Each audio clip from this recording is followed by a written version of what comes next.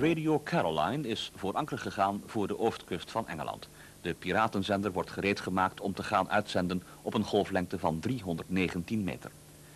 De eigenaar van de nieuwe Radio Caroline, O'Reilly, is 2 jaar bezig geweest met de inrichting van het schip dat de opvolger is van de Mi Amigo die in maart 1980 is gezonken. Het nieuwe schip heeft een 90 meter hoge zendmast. De grote baas, O'Reilly, heeft alle voorzorgen genomen om een eventueel ingrijpen van de justitie te voorkomen. You know, we supply from Spain and, you know, we have international advertising. Our head office is in Los Angeles and New York. And the station is run in strict compliance with all of the local legislations in the various European countries.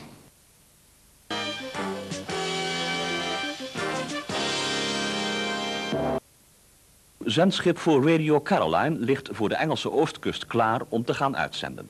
Van Radio Caroline is voor anker gegaan voor de oostkust van Engeland. De piratenzender wordt nu in snel tempo gereed gemaakt om de uitzendingen te kunnen beginnen. Het nieuwe zendschip Caroline ligt vlak in de buurt van zijn voorganger, de Mi Amigo, die in maart 1980 is gezonken. De oude zendmast steekt nog steeds boven het water uit. Maar de tegenslag van toen heeft de grote baas van Caroline niet belet om door te gaan. De Mi Amigo nam indertijd afscheid van zijn luisteraars met het volgende bericht. Tell you that due to the severe weather conditions and also to the fact that we're shipping quite a lot of water, we're closing down and the crew are at this stage leaving this ship.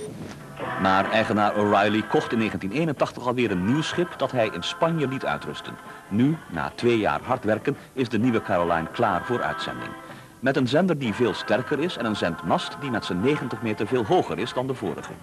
O'Reilly heeft alle voorzorgen genomen om een ingrijpen van de justitie te voorkomen. You know, we supply from Spain and, you know, we have international advertising. Our head office is in Los Angeles and New York. And the station is run in strict compliance with all of the local legislations in the various European countries. Now, since the introduction of independent local radio in the UK, of course, people have been able to advertise on British radio. Doesn't that mean that there's less of a need for stations like Radio Caroline? Well, of course, the beauty of Caroline is that it's totally a relationship between this station and the audience, and the audience is the absolute decision maker. And if the audience don't want to listen to us, if nobody wants to listen, then there's no ball game. But, we've never had that problem. De Nederlandse justitie erkent dat men tegen de nieuwe piratenzender niets kan ondernemen als die in de toekomst op Nederland gerichte reclame zou gaan uitzenden. De nieuwe Radio Caroline is intussen proefuitzendingen begonnen op een golflengte van 319 meter.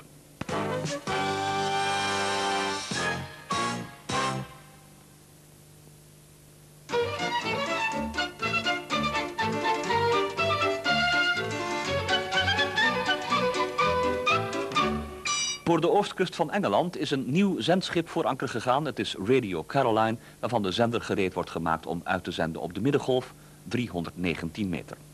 De eigenaar van Radio Caroline, O'Reilly, is 2 jaar bezig geweest met de inrichting van het schip dat de opvolger is van de Mi Amigo dat zonk in maart 1980. De zendmast van het nieuwe schip is 90 meter hoog. De eigenaar heeft alle voorzorgen genomen om een eventueel ingrijpen door de justitie te voorkomen.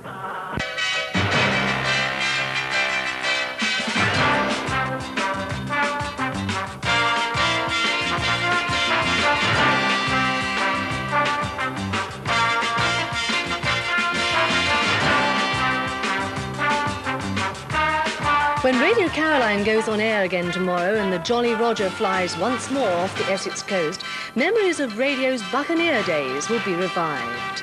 Good evening. It sometimes seems to be acceptable. Any Radio 1 disc jockey has to be able to quote a spell at sea, preferably aboard Caroline. But in these days of licensed commercial radio, is there still a place for pirate pop? We'll be reporting on that later. Also, the heat airs in prospect, which is just as well for Radio Caroline, which rises from a watery grave tomorrow. 3 years ago, the Mi Amigo, the converted Panamanian cargo ship carrying that first and most infamous of the offshore pirate radio stations, sank in a howling gale off Clacton. From 12 noon tomorrow, Caroline's back on the air, and Marcus Powell's been to talk to the latest band of disc jockeys to raise the Jolly Roger. Radio Caroline has been reborn in a converted Grimsby trawler christened Imagine as a tribute to the late John Lennon. It's been registered under a Panamanian flag of convenience, refitted in Spain and returned to lie in the shelter of 2 sandbanks 17 miles off Clacton. It's home for a somewhat illegitimate band of 6 disc jockeys and their tiny crew. And just to make sure their presence doesn't go unnoticed, they've installed a massive 300-foot aerial designed to bring non-stop music to most of Britain and coastal Europe. Radio 1 is on the air basically for teenagers, and Radio 2 is on the air for sort of late 30s onwards. And the ILR stations, it's very difficult to work out just who they're on the air for. We're aiming at the 18 to 40-year-old, playing the type of songs that wouldn't ordinarily be played on the other networks. Is there a certain amount of romance attached to being a pirate? Oh yeah, I think it's one of the major attractions, besides the peaceful existence we have out here. Also sort of knowing that really you're not supposed to be here. It's not only an attraction to us, but also an attraction to the listeners as well.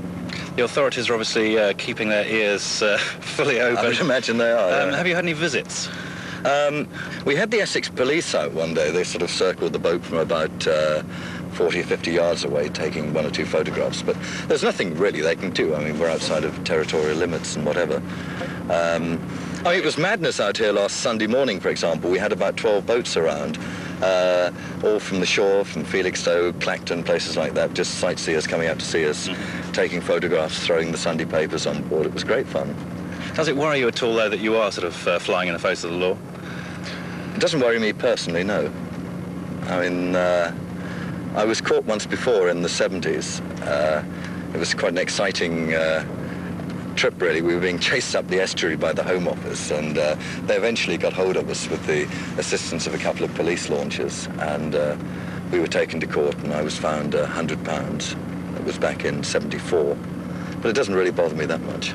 Do you think that sort of problems, are you likely to run into problems with the authorities again, or do you think they're going to leave you alone? I think there's always that possibility, but we just have to keep our fingers crossed. The fate of Mi Amigo, Caroline's old home, is long forgotten, although reminders protrude from her watery grave just 10 miles away. But now there's a spirit of optimism that the same thing just couldn't happen again. At least the captain's convinced that everything looks good. She's 100% maintenance is carried out on her. She's a Icelandic trawler, built for bad weather, as you can see on the lines as they're on the vessel. I don't think I'll face any problems. Even when we get to the bad gales that are common in the North Sea in the winter? Well, we'll just have to wait and see. We cannot comment on that yet. The most I've had here is a northeasterly 5 to 6. And Tom, you were here the day the ship went down. Can you tell us what happened? Yes, the other ship was old, but we'd been in rough weather for about 3 days. And I actually woke up at about midday, having been on the air throughout the night, and opened the door to go outside and discovered one of these wartime beacons. The nearest one was normally about a mile away from us, maybe 2 miles. It was in fact 50 yards away. It was the one that was the next one down the line, and I think we'd drifted about 10 miles at that point. Was it then immediately necessary to send out an SOS? Not a question of an SOS, informing the Coast Guards that we were drifting, although we weren't in any immediate danger. And the main thing to do was to get the spare anchor down. And it was really a very unfortunate situation where the spare anchor held, and at low tide the ship actually sat on the corner of a sandbank. And that is what caused her to sink, the fact that when the tide rose, she banged against the bottom continually. And eventually something gave way. The lifeboats had to...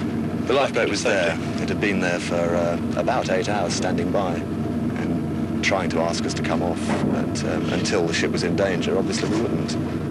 It seems Caroline's here to stay, a prospect that delights fans but doesn't go down too well with the authorities. They, of course, are also tuned in, but for quite different reasons, although there's nothing much they can do while Caroline sits defiantly in international waters. Listening in's technically an offence, and supplying the ship certainly is, which of course all adds a clandestine flavour to the whole affair. But proving anything's a very tricky business. Jamming's not really a practical possibility either for the Department of Trade. With Caroline pumping out 50 kilowatts of power, they'd virtually have to blast it into orbit to stop the signal. It all adds up to the right environment for a pretty happy band of pirates. If anything does go wrong, it's always blamed on Eric. But Eric can't be tracked down either. In fact, he doesn't even exist.